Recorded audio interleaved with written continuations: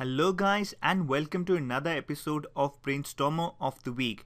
This is Brainstormer 7 and we are going to look at the paravertebral space anatomy question that we asked you last week.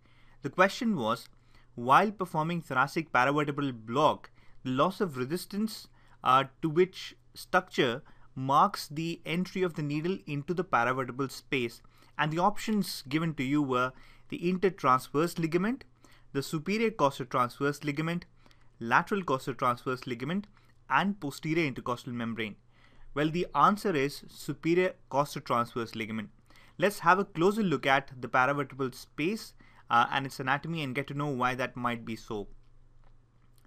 So, paravertebral space essentially is a space that lies lateral to each vertebral level.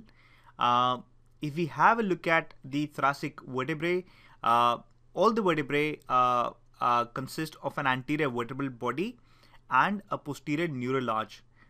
This posterior neural arch constitutes two lateral transverse processes and a median spinous process, whereas the spinal cord lies between these two structures. The spinal cord, in addition, gives at each level a ventral nerve root and a dorsal nerve root. The dorsal nerve root also has a dorsal nerve root ganglion. These two nerve roots combine to form the segmental spinal nerve that moves laterally through the paravertebral space into the intercostal space. It then divides into a dorsal ramus and a ventral ramus. The dorsal ramus comes posteriorly and divides into a lateral and a medial branch, whereas the ventral ramus continues laterally into the intercostal space, coming in relationship with the intercostal muscles. And at each level there are three intercostal muscles: the internal intercostal, the external intercostal, and the intercostal muscle that lies deepmost, which is the innermost intercostal muscle. The intercostal nerve lies between the innermost and the internal intercostal muscle as shown here, whereas the external intercostal muscle lies outside these structures. In addition, what we also need to know is where does the lung lie in relationship with the paravertebral space, and it lies deeper. The lung is bounded by the pleura, which has two layers. Here we are showing the two layers of the pleura, one in dotted line being the visceral layer and one in solid blue line being the parietal layer of the pleura. What's important to know is, depending upon the angulation of the needle, a certain approach can result the needle tip facing perpendicularly in relationship to the pleura and increase the chances of pneumothorax, and that's quite important to know. There are other structures that are equally important to know. Shown here in the pink dotted line is the endothoracic fascia. The endothoracic fascia is continuation of the deep layer of the thoracic fascia in the thorax, and essentially it separates the paravertebral space into two different components. More posteriorly shown here is the posterior intercostal membrane. This membrane connects the internal intercostal muscle with the transverse process and its tip or the lateral part of the transverse process at each level. Additionally, there are other ligaments present connecting the transverse process and the rib at each level, and they are generally the superior costotransverse ligament shown here and the lateral costotransverse ligament a bit posteriorly.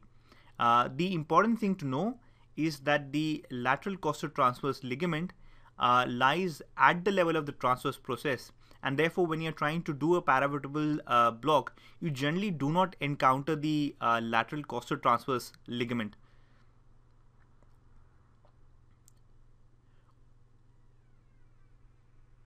On the other hand, the superior costotransverse ligament extends from the rib at each level to the transverse process above, and again constitutes of two slips, anterior and posterior, and it's important to know that that forms the posterior boundary of the paravertebral space.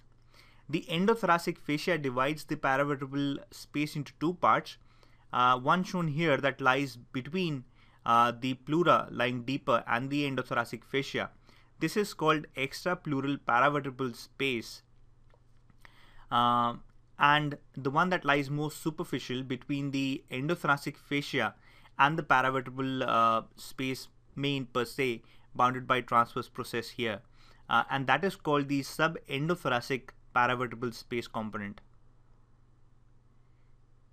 The reason I'm explaining that is because the sympathetic chain extends posteriorly and lies between the endothoracic fascia and the pleura, essentially in the extrapleural paravertebral space. And when you dump in a large volume of local anesthetic, it generally spreads deeper, resulting in a sympathetic block as well.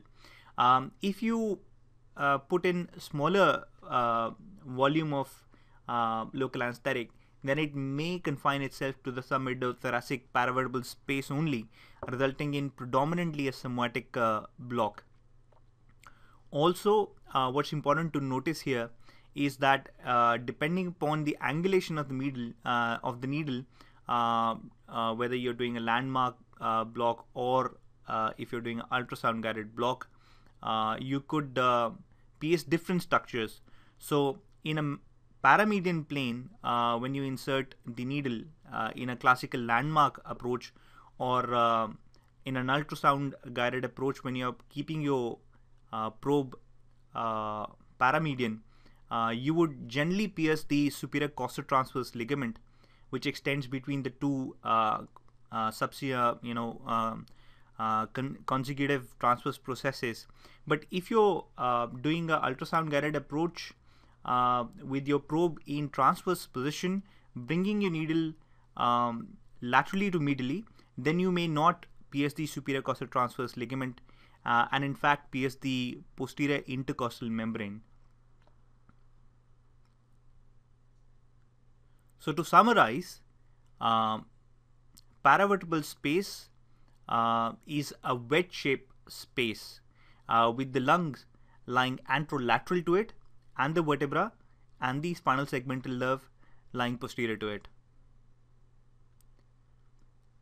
The block performed in paravertebral space results in a unilateral segmental spread, and this might be a combination of somatic and a sympathetic spread.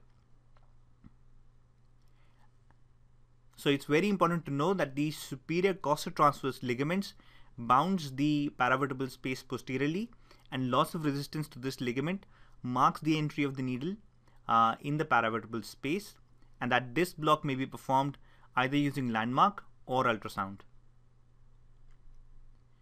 So that's it, folks, for this week. If you did like this podcast, then I request you to share it with your friends on Facebook or Twitter. It's your feedback that keeps me going.